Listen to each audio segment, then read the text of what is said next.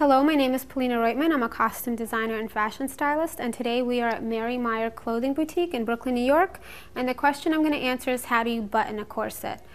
I'm interpreting that as, how do you fasten a corset? Most corsets either have lacing in the back or hooks and eyes. Most do not have buttons because you need something stronger to hold it, because it gets so tight that a button can just pop off. Whereas a hook and eye or lacing is a lot more secure.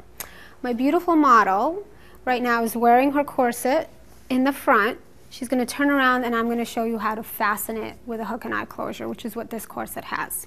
So you would start with the top one first, hook it into place, and then the easy way to do this is then you hook the bottom just so that it keeps it all in place, and then you would just start hooking the rest of them in between, either from the top or bottom. That's really a personal preference. I like doing it from the top. It's easier for me. Some people prefer it from the bottom. It's all up to you.